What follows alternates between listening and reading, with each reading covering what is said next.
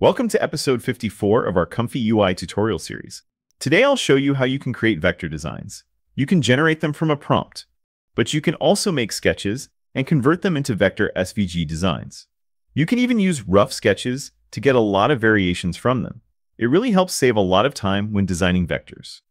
I will use Flux Dev and Kontext today, but first we need a node I showed you in episode 32. The node has been updated, so I designed better workflows that create vectors the way I want using the new Flux models. The node is called ComfyUI to SVG. I already have it installed, but you can use the install button and then restart Comfy. Let's start with the basics. If you double-click on the canvas, you can search for load image and add that node to the canvas. You can upload an image using this button. Then search for the SVG, and you'll see a lot of nodes with the blue diamond icon. Let's search for image quantize. There are multiple nodes with that name, but I'll use this one for now. Now I can connect my image to that node. And of course we can preview or save the image after it exits that node. I'll add a preview since this is just for testing. When I run the workflow, you can see I get a new image with fewer colors, 16 colors to be exact. If I increase the number to 50, the result will have only 50 colors. If I reduce it to 5, it will only show 5. This node will be useful later when we want to adjust our images before they are converted to vectors. But working with color vectors is always a mess. Too many shapes, and it's hard to make them look professional. That's why I like to work with black and white vectors. I'll add this node that converts the image to a black and white SVG. There is one for color too, but I won't use that since I prefer clean vector files. So now, after I reduce the number of colors, I can convert it to a black and white image. There's a node that lets us preview what it does, called SVG string preview. If I run the workflow, you can see how the final image will look. Obviously, this portrait is too complex and detailed, but you'll see in a few minutes how we can fix that using AI. Right now, we didn't save any vector or image, we just previewed the result. What I want to do next is save that SVG file using this node. Now, when I run the workflow, it will save the SVG file. If I look in the output folder, you can see the file there. You probably don't have a preview for it, it's just an Internet Explorer icon. You can open it in the browser or with a vector software like Illustrator or Inkscape. This part was just to introduce you to the node and show how you can convert an image to a vector. I also prefer to save the PNG image of the result, not just the SVG, because maybe I want to use Photoshop to fix some mistakes and then convert it to SVG again. So I'll add this node called SVG string to image, and then I can add a save image node so the image gets saved. That will let me save both the PNG and the SVG file. If you try to generate again, nothing happens. Since this doesn't use a seed, it's not really AI, it's just a conversion. So you need to change some settings to get a different version. Now in the output folder, I can see both the SVG and PNG with those changes. Let me show you the workflows I prepared for today. You can download all of them for free from Discord.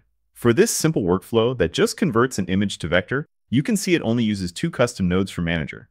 From load image, you can load your image, like this cat for example.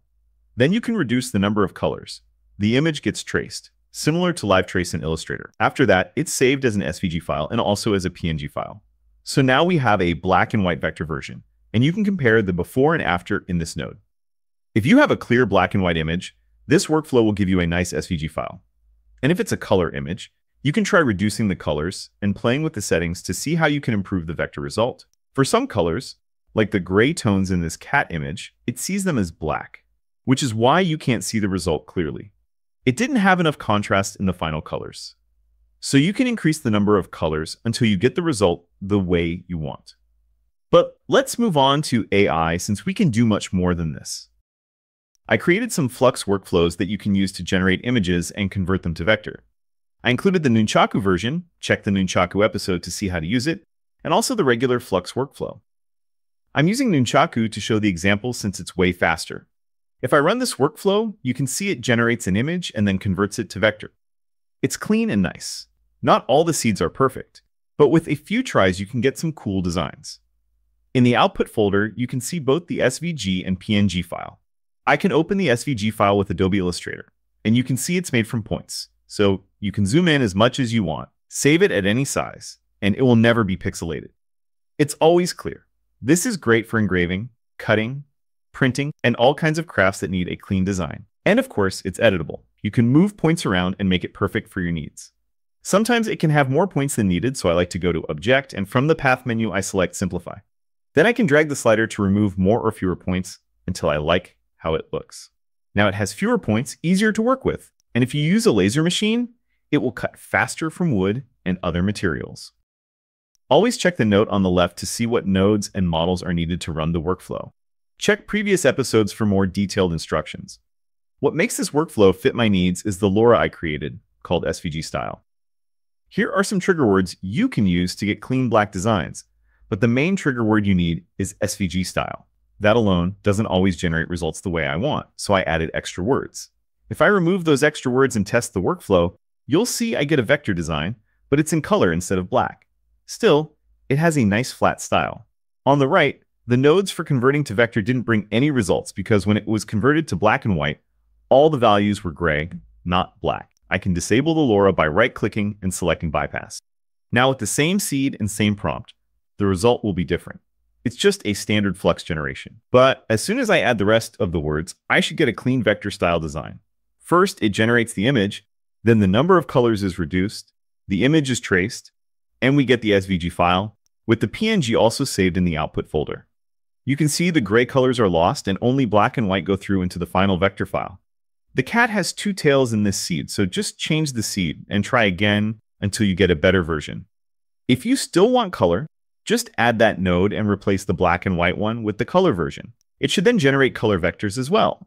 Let me show you how I created the SVG style Lora for the Flux model. I used the OpenArt AI website since I had some credits left there. If you go to the Models tab, you can use the button to train your own model. You can train a style, face, character, or object.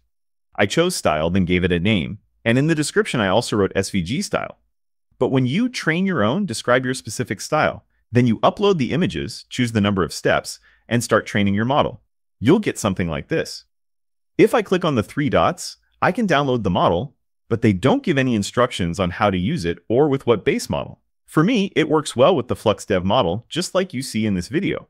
Let me show you what training images I used. I created a bunch of 1024 pixel images in a vector style. You can see they all have the same look. I made them with Adobe Illustrator for some bundles I sell on Etsy and other shops. In the note on the left, you can download this Lora 2 and place it in the Loras folder and use it like I do. Let's try another workflow. Instead of generating an image, why not use AI to improve our sketches or designs and get more variations? Again, there are regular and Nunchaku version workflows. This workflow lets you upload an image and get a variation of it. So if I load that image and use the same Lora to adjust the style and add this prompt, I can adjust the denoise value to control how different the result should be. If I try with 0.7 for denoise, I get something like this. You can see it's a little different, but not by much. So I can get subtle adjustments, and because I kept the seed fixed, I can play around with more settings to control how I want that to be saved. You can also switch to randomize, and each time you'll get a different variation. If I increase the denoise value to 0.8, the variation will be much more different. As you can see, it got more creative. But let me show you how I actually use this workflow to get unique designs exactly how I want them. I use Photoshop, but you can use other software or even sketch on paper. I create a new square document with a white background. Then I create a new layer where I sketch what I have in mind. I use a hard brush for this.